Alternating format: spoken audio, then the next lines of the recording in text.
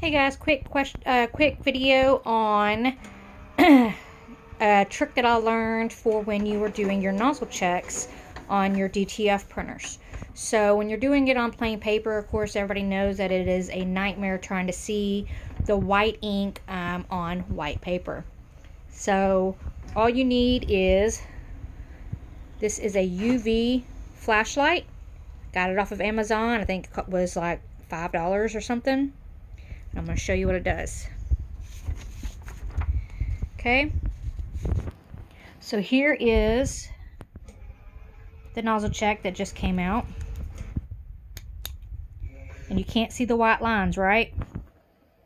Even up close you can't see them. This is with the UV flashlight. You can see all of the white lines, or in this case the missing white lines. So just a quick tip that I wanted to share with everybody. It's pretty awesome. Like I said, it's a UV flashlight. I got it, like I said, off of Amazon. I want to say it was like $5. It was super cheap. So anyway, hope that helps y'all out. Thanks.